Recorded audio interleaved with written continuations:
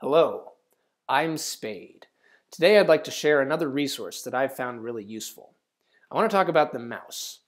This here is a comprehensive guide on mouse optimization for Counter-Strike Source. Now, really it talks a lot about using your mouse in conjunction with your OS and your mouse drivers, and it's useful for Counter-Strike Go as well.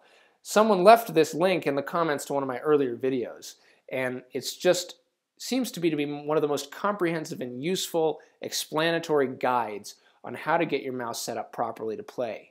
One of the main issues that people have with the mouse is something called mouse acceleration, which basically means if you move your mouse, say 3 inches on your mouse pad, it will move your view differently in game based on the speed you move your mouse. So if you go 3 inches really quickly, you'll look 180 degrees or maybe more, and if you move 3 inches slowly, you'll maybe only move 20 degrees or 30 degrees. And obviously this is bad for muscle memory because you want your hand to learn how to go to various points on the screen. And so it becomes reaction and not something that you have to consciously think about. You get quicker, you get more accurate.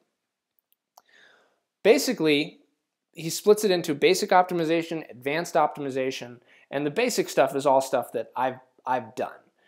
And one of the surprising things to me was he says you really shouldn't have your custom mouse drivers installed because generally speaking, they'll have some sort of mouse optimization or some sort of interference between the signals coming from your mouse and the way it's interpreted by the game. And the more you put in between your mouse and the game, generally speaking, the more chance you have for something to mess with the input.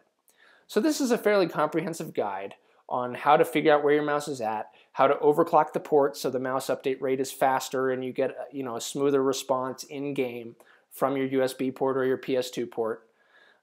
It goes through a bunch of basic stuff, and it goes through some really advanced stuff too, including unscrewing your mouse, taking parts out and taking out some weights and things that I really haven't messed with.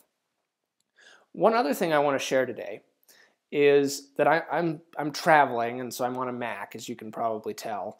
I've got my work laptop with me, and I brought my mouse, and in case I'd have a little bit of time to play a little Global Offensive in between what I'm doing for work.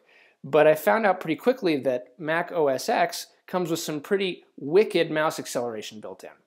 So I poked around a little bit, and there's a couple of ways you can get rid of it. There is a console command, so you can pull up the terminal in your Mac and you can type in a line of code that just gets rid of mouse acceleration.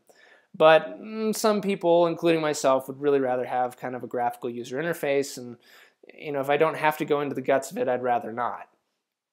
There is this tool, and I'll link to this and the mouse guide in the comments on the video.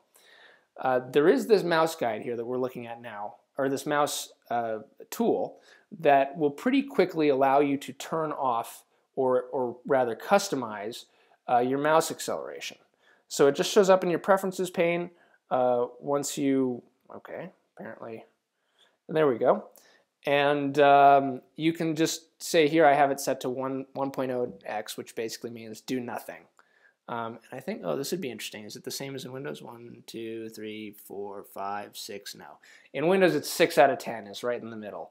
And clearly we have more ticks here. But after doing this, it seems to have neutralized the mouse acceleration completely, which is pretty fantastic if you're trying to play some games. So those are two neat resources that I've found recently and thought might be useful. As before, if you found this video useful, please give a like and I'll know to do more. And hope it's helpful. Spade out.